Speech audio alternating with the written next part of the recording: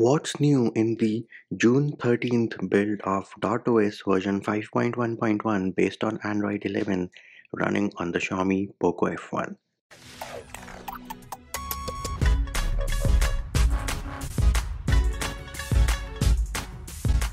Hey peeps, what's up? Munchie here, back with another video, and .os is also back with another build. The version is still 5.1.1, but the build date is June 13th based on Android 11. This of course is the official GApps build, and SE Linux of course is set as enforcing. So let us get down to business right away. And Solid Explorer, here it is. Welcome dear user, let me skip it and accept everything and be done with it. There it is. Solid Explorer is working, so applications which had issues with Monet have now been fixed. Then offline charging has also been fixed. Next up, if you go into settings and then if you go into customization, and once you are in customization, you can go into AOD and lock screen. You do have three different options for your screen of animation. Bam, here it is. That is how the CRT style looks like. Next up, while we are still in customizations, let us go into status bar, scroll all the way down, and herein you do have your traffic indicator. As you can see, it is working without any issues on the top right of the screen. Now a suggestion I have for .os team is that give me the option of hiding my battery, because I have default circle, dotted and filled. I do not have the option of hiding this icon. Once I have enabled the percentage, this icon is just eating up space in the notch. So I would just a recommendation from my side. Next up, still in your customizations, if you go into buttons, if you're using your 3-button navigation style, you have the option of inverting your layout, wherein back and the recent buttons would be swapped out.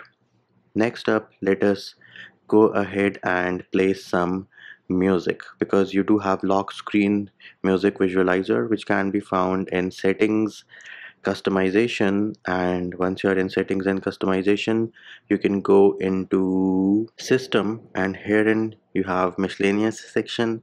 At the bottom you have lock screen music visualizer. So let us go ahead, play some music which I have on my device and see whether the feature is working or not. Bam, there it is, working like a boss with no issues to report. Another thing was a bug for me, because some of you said it was working for you but it wasn't working for me, and that I think was power down torch. So let us give that a try as well. And so it's not working again.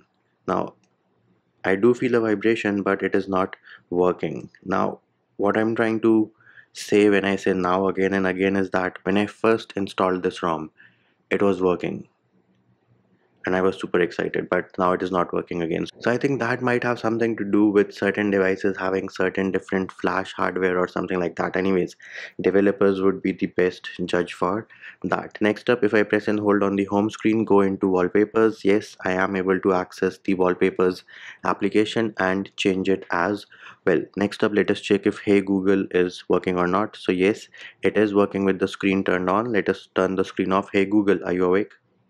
No. So yeah, Hey Google with the screen turned off is broken, and that is an issue which the developer is aware of, and I think he does plan to fix it in the next build.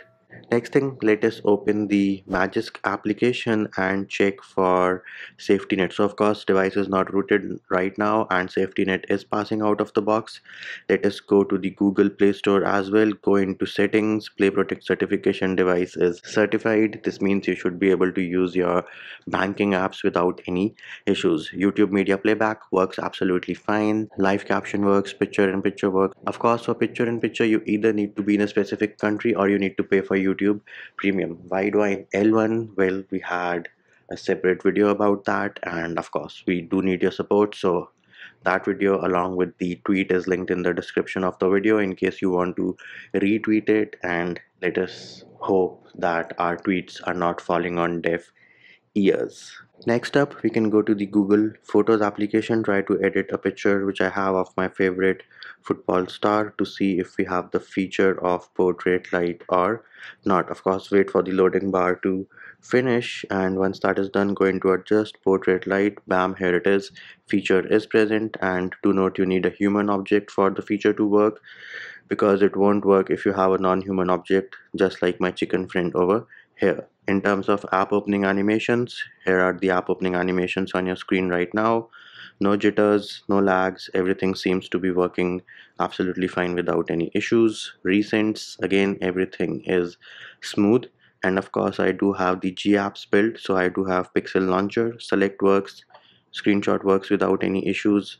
Let us switch between a few applications. Yep, so switching between the applications, no issues either. Access the Google feed, no jitters, no lags, everything seems to be working absolutely fine. So yeah, it is great to see a custom ROM stop their rollout because of issues and then come back and fix the issues which they said they have fixed, all based on constructive feedback. So yes, feedback is important, and all in all, I think for the Poco F1, only two bugs are left, right? The screen off Google situation and then the power down torch for specific devices. Other than that, I think everything seems to be working absolutely fine. And that will do it for this video. Hope my video helped you.